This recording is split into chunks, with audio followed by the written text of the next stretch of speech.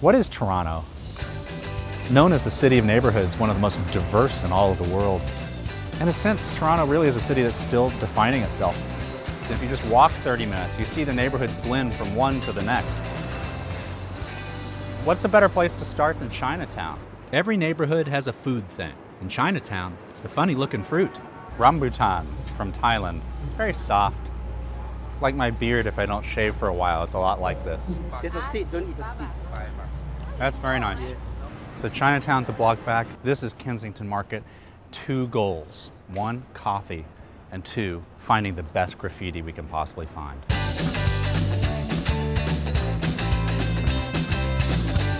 Yes, found it. Does Mona Lisa, is she eating a banana in the original? I think so.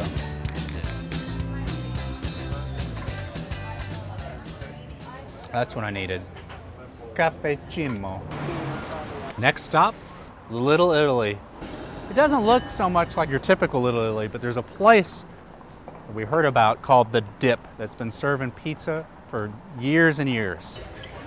Now it's really hot. in Little Italy, there's pizza of all shapes and sizes. I don't know how to eat a slice this big. In the heart of Koreatown, I followed the advice of my trusty guidebook. This is it, Hodo Kwaja. This is supposed to be the place for dessert. Hodo Kwaja is a traditional Korean cake shaped like a walnut, with mashed potato and red bean.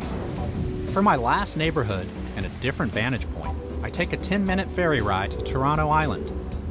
With a population of 700 year-round residents, the island's only reached by boat, and there are no cars allowed. Toronto Island is a fun place with a hokey old amusement park and a clothing-optional beach. I think I'm gonna stay here. I'm not going any further.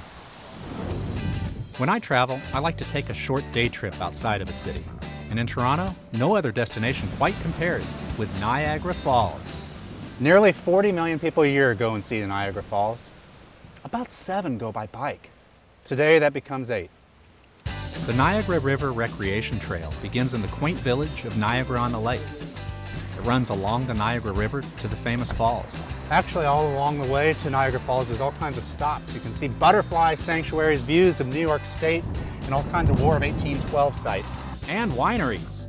What is ice wine? We use the same grapes that we have used for the table wine. It's just that we've left them out on the vines to naturally freeze. And as we press frozen, we get a sugary component coming out, and that's essentially what ice wine is.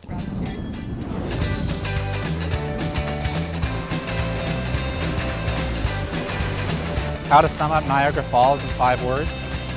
Got to quote John Steinbeck. Niagara Falls is very nice.